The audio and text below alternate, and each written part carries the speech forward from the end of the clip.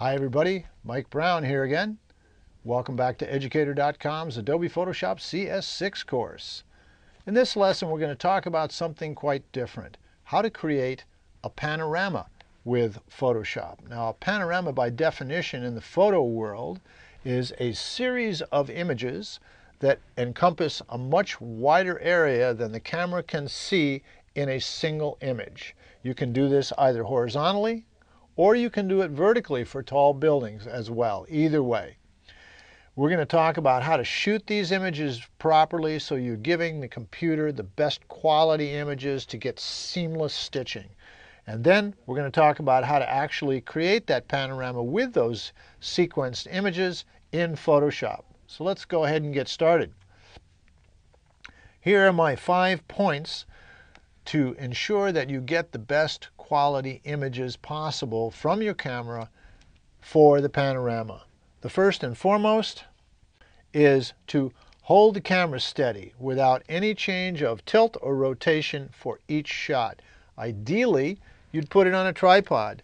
That way, if it was sitting on a tripod, it can't move. It just rotates perfectly, either vertically or horizontally. That would give you absolutely the best image. If you can't use a tripod, do your utmost to make sure that every image has the same horizon, either vertically or horizontally. Secondly, overlap your images by between 30 and 50%, a considerable amount. You want to make sure that the computer has enough points of reference to line up to give a perfectly seamless stitch. That means give it at least 30%. Sounds like a lot, but you really want to make sure it has more than one point, as a whole series. That's very important. Thirdly, use the same exposure for every image. Don't change the exposure as you're going through the sweep. And you're going to want to, because depending on where the sun is, and if you're shooting at least 180 degrees of panorama, it's going to be brighter on one side than the other because the sun's going to be direct, and on the other side it's going to be backlit. Don't compensate for this if at all possible, because you want the computer to see a seamless transition. If you start trying to adjust each photo to be the perfect exposure, the edges won't match up exposure-wise. Same problem as with the overlap. So use the same exposure.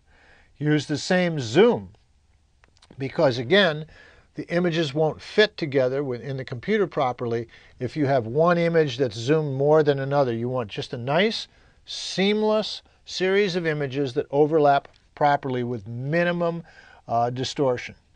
And finally, when you open the images up, if you do any correcting inside of Camera Raw and your image is either JPEG or RAW will inherently open in Camera Raw, make sure that you apply those changes excuse me, equally to every image by synchronizing before you open them up in Photoshop.